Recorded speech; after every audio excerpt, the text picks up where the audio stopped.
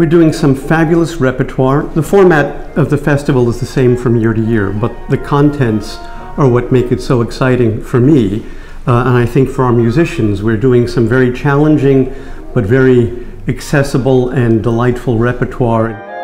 Then, of course, for me personally, I get to repeat my magnum opus performance of the H.K. Gruber tour de force Frankenstein, in which I get to turn into a pig on stage, which some say is character appropriate.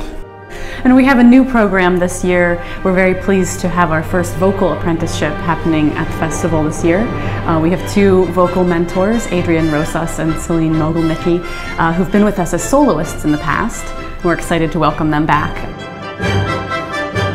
There's so much energy in Chestertown and in Kent County when the musicians are here, and I think the community really enjoys having these young, passionate musicians performing for them, but also the opportunity for our local community to get to know the musicians, interact with them, not just come and hear them at concerts, but to meet them in other formats as well, and to host them in their homes.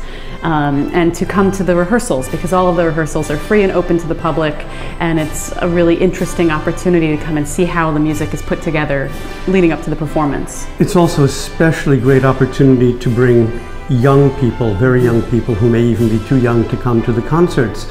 But if they come to the rehearsals, if they're infants, if they're young, if they make a little bit of noise, we don't care. The opportunity for them to be exposed to some really interesting and some delightful music, that kind of opportunity is one that got me interested in music, and we're happy to pass that on.